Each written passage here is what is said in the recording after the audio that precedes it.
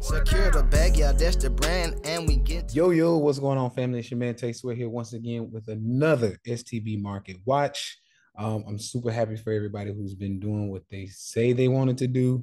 It's been a great week so far, and we're looking for another, probably maybe one of the best moves of the month next week. And the reason why I say that is because we got some stuff I'm seeing on the charts, and then we got a really big week coming up with the BRICS. So you have the BRICS meeting. There's going to be, I think it's like 3 to 5 days of this meeting. So it's going to be a big day or big week next week. And I'm expecting it to bring big moves, right? Big moves. And I think we should, honestly, we're going to look at the charts, but I think we should actually fall. We're going to potentially fall in the market. We're hitting all our targets. So I think we're going to fall probably to 4,200 on the ES, or 42 and some change on the ES, and we'll go into it. So let me share my screen over to the charts really quick. We're gonna get started on this recap so we can go into a great weekend. All right, so let's do it. All right, so this is my this is a weekly chart. I'm kind of looking at some macro weekly chart, big sellers. We've been talking about these sellers. And I'll also go to the XPX here in a few to make it make more sense. But I've been telling everyone that we have this target right here in range as low as 42. And on the SPY, because I know we trade the SPY because it's a little cheaper for my people who are, have smaller accounts. On the SPY, that's going to be right around that 420, 423-ish range. Right. So I've been saying, listen, I think we need to get to 423. I think we need to get to 423. That's where I see us going. And I think we're going to do that before mid-September. Right. So that being said, I'm actually going to be expecting, it's probably going to be a little bounce. I'm not going to lie, just a little bitty bounce. Maybe to come back up here and pick up either these sellers or these sellers. Let's see if we close this week, which I think we will. If we close this week below here, then all of these turn into sellers. So that's what I'm going to be looking for. But definitely seeing a bounce here on a macro. So this is macro. So if you're day trading or multi-day swing trading, this is not something you want to like look at or enter on a weekly chart, right? But you need to know where this thing is going. So right now, you need to know that we're bearish, right? The best time, if anybody's a really good trader, you know this. If you've been trading at least for, I don't know, 6 months plus, you should know this. One of the best things you want to do is when you're looking to get into puts, you buy them when the market's moving up. We were in puts, right? When the market was moving up. We started getting in right around in this candle. We've made money as it bounced around, right? We made money this week. Let's go into the SPX really quick, and we're gonna go to a lower time frame. And let's see, 15 minutes should work. All right. So weekly recap. Doing my best to do more because see, I like swing trades, right? And I'm doing my best to maybe get 2 or 3 swing trades in a week for my people inside the Discord. And the reason why I say that is because a lot of y'all can't keep up with day trading, right? Shit, I can't keep up with day trading. I don't have the time. I got other stuff I got to do. And you must watch the buyers and sellers because they can change at any time, right? And if you're not watching those damn buyers and sellers, you can get clapped out. Let me just say that. You can get clapped out really quick if you are looking to day trade, right? So what I like to do for a lot of you all is give it time, give it time, give it time, right? So anyway, let's get into this week's recap. Let's see. 5 minute. 5 minute, 5 minute. Boom. All right.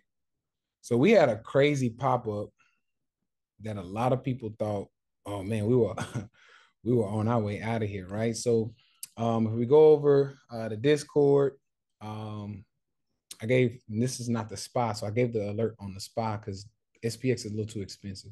But my SPY has way too many lines on it. So like I said, I'm gonna keep this clean for y'all. So I saw this action here getting choppy. So we gave the alert right around, it was like a 40, it was right at like 44.50, or excuse me, 444.50. So $444 is right around that strike price we got in, right? Because I was seeing this price action here. I knew we had sellers in here, which is another reason why, and actually they go as high as here, right? So sellers, so you got these two big bearish engulfing candles, sellers, and then of course you get back over here, you got sellers. So as we were stepping into this box, I wanted to go short, right? So we went ahead and got the puts, and then I gave the alert to get down to 442 on the spot, right? I'm sure somebody's gonna think I'm capping. So hold on.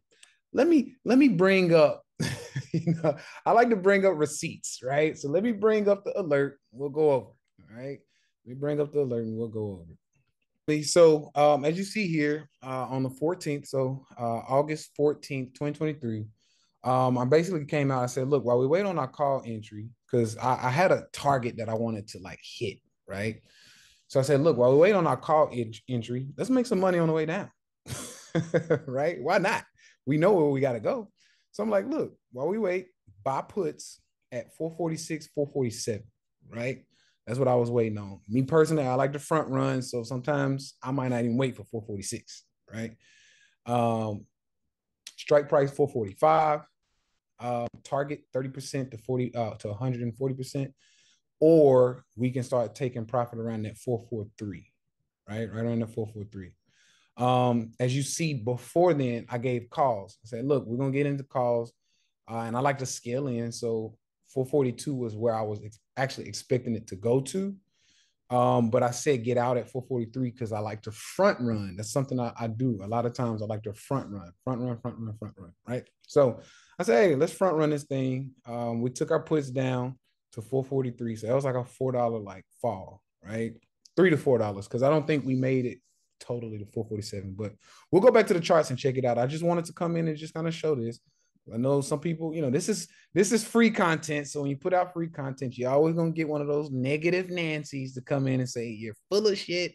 You didn't call that. Da, da, da, da, da. So I gotta just do, because some people get swayed by these people, these negative Nancy's. So so let's get back to it. So the alert was given right around to get in at like that 446 area. Okay. So let's go back to the charts. Let's see what we got. All right, so here we are. We're back. Like I said, this was the sale zone, right? It's the sale zone. A lot of us, of course, we got in. I probably got in around here, right? Somewhere in here. So I had to go through a little pain as we were moving up because, like I said, I front run, right? And I teach a lot of my students to front run. And the reason why I do that, like I said, is people step in early. I've noticed buyers step in. So this is a sales zone. Sometimes sellers will step in like right in here, right?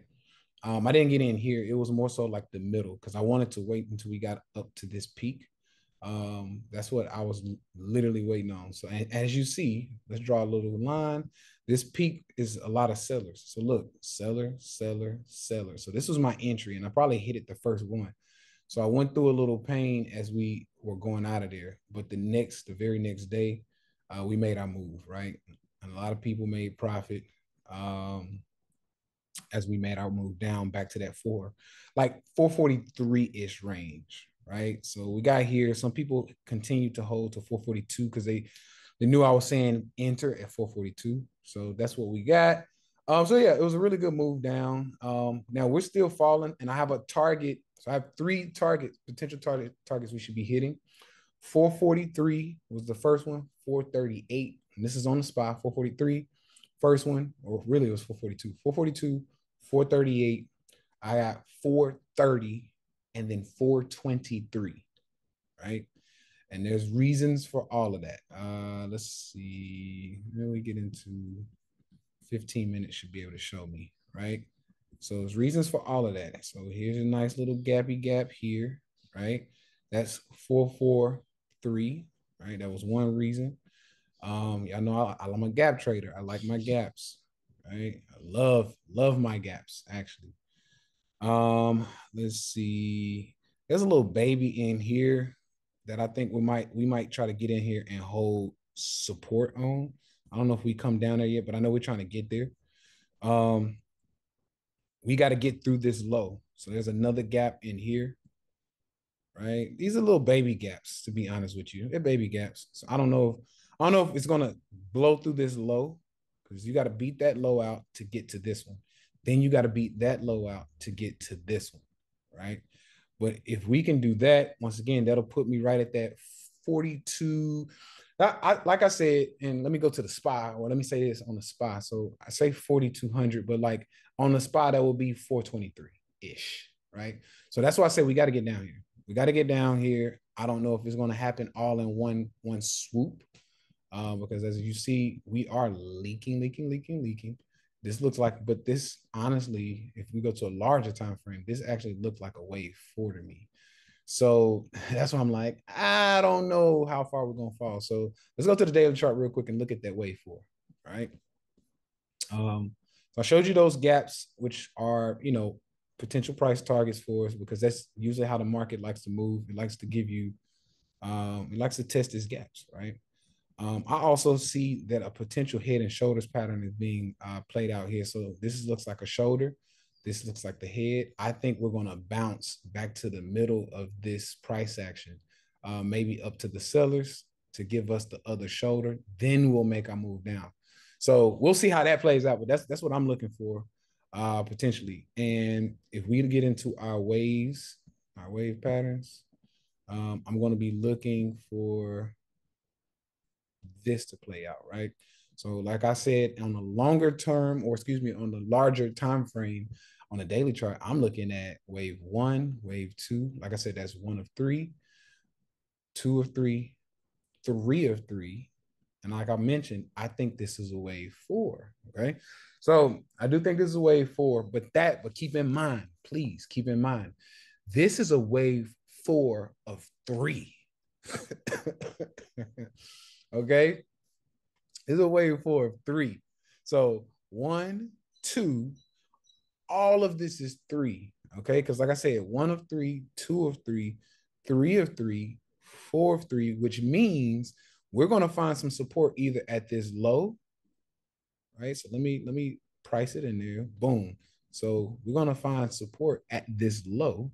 This low is 43.30. So either we're going to hit 43.30 and bounce, or we're going to beat it out and try to get back down to this low, right? Or not that low. It ain't gonna go that damn low. Excuse me, this low, because it ain't going that low yet. And the reason now, why can't I can't say so sure, but rules are made to be followed, right?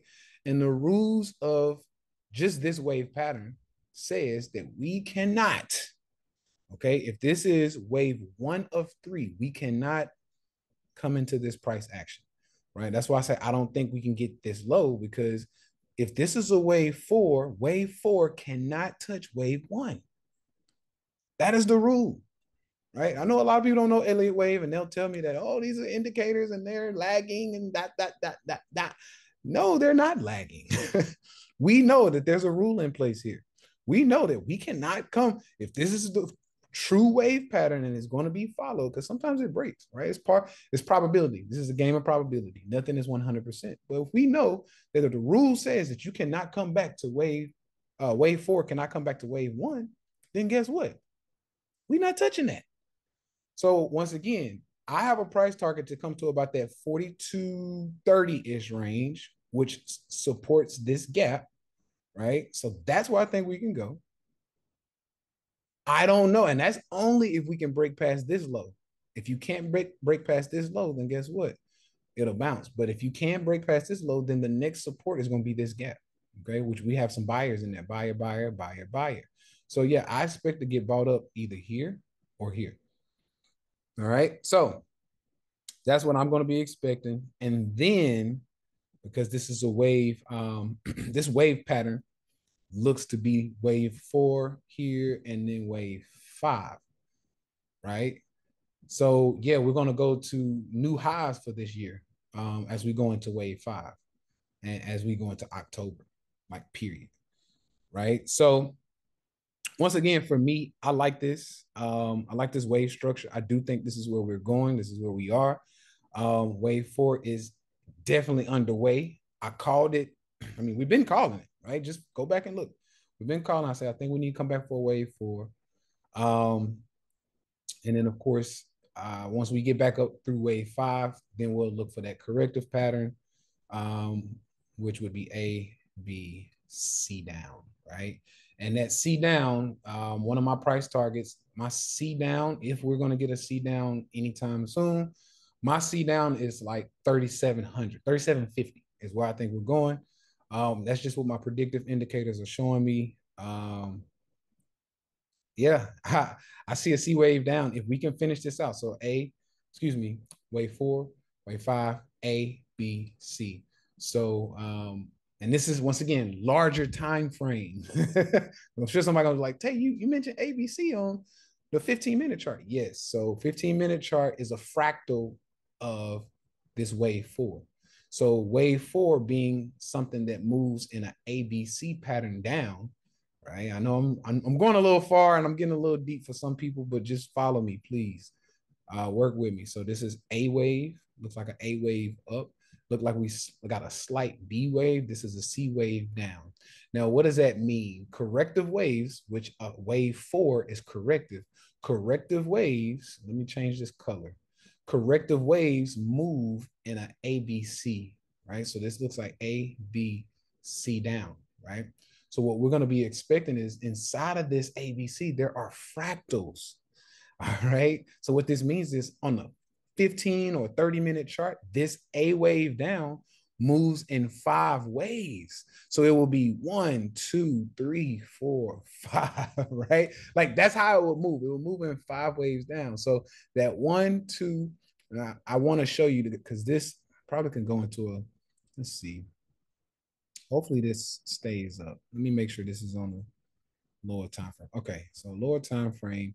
I just want to, it's hard to teach Elliott wave, in one swoop to people who don't really know it yet. But I'm gonna try to show you a little something, right? So this A wave down, so A, B, C, this A wave should move because we're moving downward on a lower time frame. The fractal should give us a 1, 2, right? And wave 2 cannot come as high as wave 1. So 1, 2, wave 3 down, 4, 5, right? And actually I did that. Let me so I can keep up with it. So wave 1, 2, we should stop 3 right here. Wave 3 down. I'm gonna change the color of this one. 4, 5. And then that gets you into an A, B, C against that. Then what we do is we go right back into a wave 1, 2, 3. We should get a baby pop here, 4, and then 5 down to finish us out to here, right? To finish us out here. That's what I see coming. Now I'm going to change this one to a white line. Now, this is fractals. This is literally fractals. I'm teaching you fractals right now. Fractals and showing you how the wave patterns move in real time, or not real time, but it's real time meaning this is the move. This is literally how it's supposed to play out based on the fractals of each one. So this yellow line was the day chart, right? The daily chart of a wave 4. But the wave 4 has an ABC wave playing out, which should be on maybe like the 4-hour chart, right? Then the hour chart is showing you 5 wave structures of each of the ABC waves that's playing out. And guess what? It goes even deeper because this 5 wave structure has 5 waves in it, unlike the 15-minute chart. All right. So I'm just showing you that, yes, this is how this thing works. Okay. It's called fractals. And if we go into a larger time frame, the daily chart is giving you a fractal wave pattern of a larger, weekly or monthly pattern.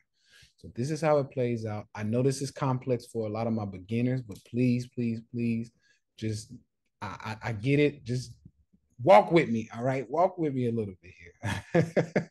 So That's why I say I think this is our support level, because I mean, literally, our wave structure is playing right into that. Wave four we should get a bounce. Wave four bounce. We should get a move down some more to about that on the spot that should be right around like 430. Yeah, so right around 430 ish. We should hit 430 and bounce. Okay, 430 and bounce. So I'm gonna be looking for a bounce out of there. The bounce, if this truly is our wave three, excuse me, our wave four, this yellow line, wave four that's going to bounce off this area, then guess what? I'm going to be expecting wave five. So remember, this yellow line was wave five, right? I'm going to be expecting wave five to give us those same wave patterns out of there. So if wave five actually starts here off our support, I'm going to expect a wave one. It's going to pull back, but it cannot come back to here. That's going to let you know that this is starting a wave one and then two. Wave three is going to gap up, right? We'll gap wave three, wave four to come back and support this area, wave four, boom, and then we'll get a wave five somewhere in here, right? We'll get that wave five. This is what, and this will be 1 of 5, 2 of 5, 3 of 5, 4 of 5, 5 of 5, because this yellow line is wave five. So you got a 5 wave structure inside of wave five. I'm giving sauce. I'm giving the game. This is something that I'm telling you, if you can learn this stuff, you can pretty much predict where the market is going just based on the previous wave, right? And then we get into mono waves and things like that, but I'm not even going to go there, right? So anyway, this is how you can help you to like plot data to understand where the next move is going. Because guess what? Waves like to move in 1.0s, right? So a lot of times, wave one, excuse me, wave three will be, a larger portion of wave one, right? So that's usually what we can get out of wave three. And then wave five is going to be a portion of wave three. Like that's how this game works. So this Fibonacci thing is just a measuring tool. That's it. Just measuring your what we call mono waves. That is literally it, right? And then you can even do it with time. However long this wave took, a lot of times, it's going to at the bottom of wave two. If this took 1 week to play out, if you can find the bottom of wave two, wave three is going to take roughly that amount of time to play out. And because wave threes are always bigger, that's the rule. Because wave threes are always bigger, guess what? If it's going to play the same time frame, guess what? It needs to gap. So you're going to see that most of the time, wave threes, you're going to see gap ups. That's just how it works. Okay. But hey, man, this is just my little game. This how I move, man. This is where we close. Let me erase this. No, I don't want to erase it. Hold on, because I want to keep this support line here. Because I told you we need to go to 43.30, and as you see, the ES is down pre-market. So it's not giving us our pre-market line right now for the SPX. But pre-market, we should actually get down here because the ES is down. So we should get here and hit that perfectly. Right now, are we going to bounce today? Probably. Probably. I mean, are we going to like start our wave five today? I don't know. I don't know about that one. Right. But we can see. We're going to see. But this is definitely my support area. Support area number one, support area number two, which is about that 4,200. We cannot pass 4,200 right now based on the wave structure. So that's my overview for the day. All right. Right now, we cannot pass this line based on the wave structure. Okay. So I hope this helps. I hope this was very helpful. This is our recap. Shout out to everybody who got, made some big money this week, good money this week on our puts. And of course, we're going to be looking to enter for our call. So, I just want to make this, and really, I only do this to help my people who are in the Discord. So hopefully you can come in and study this stuff and just kind of look back and find some wave patterns. And maybe play them against what I'm doing. History tells you everything, right? So if you go back through history, you can see wave patterns playing out, right? So look at this wave pattern, right?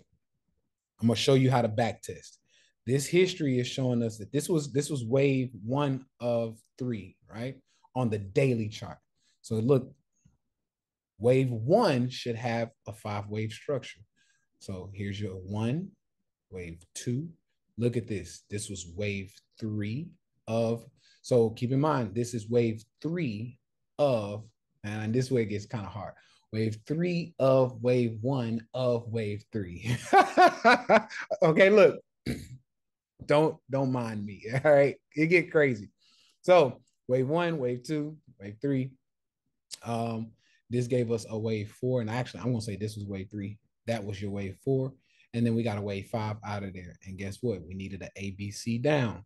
How do we get that ABC down? We went A, B, and you can actually even stretch that wave A little lower. Because I like that. I like that one a lot. So wave A, B, wave C down, and guess what? We started to make our way out of there. Wave 1, wave 2, wave 3, wave 4. Right. So this is how it works. And you can literally just play the fractals on this game all day. Right. This is how this game works. You can literally play fractals. So once again, it's not easy to learn, but once you get it, it's something that, I mean, you can't unsee it. I'll just say that. You can't unsee this stuff. Once you get it fully, you cannot unsee it. Right. 2, 3, 4, 5. Right. You can't unsee this stuff. So, that's how this thing works. Counter A, B, C down, and then you started your next wave. So yeah, this is how the market moves. It moves in fractals. Okay. And when you learn these fractals, I mean, shit just gets a lot easier. Okay. So once again, this is my time for the day. I love you all. Definitely looking forward to seeing a lot of you in this Sunday's webinar. We're going to be teaching. It's kind of going to be an encore of last week. I'm going to actually just teach the same thing until people like lock it in. So y'all can come back to this week, this webinar where I talked about the moon cycles, and I talked about a lot of the stuff that people have been wondering how I do, how we can forecast the markets. You can come back and just keep watching it. Just keep watching it until you get it, until it locks in, right? So once again, have a great weekend. I'll see you Sunday at 7 p.m. Eastern Standard Time. I'll put some information below, so if anybody wants to sign up for it, you can. Outside of that, love you. See you next week. I'm out. Secure the bag, yeah, that's the brand, and we get to the bag.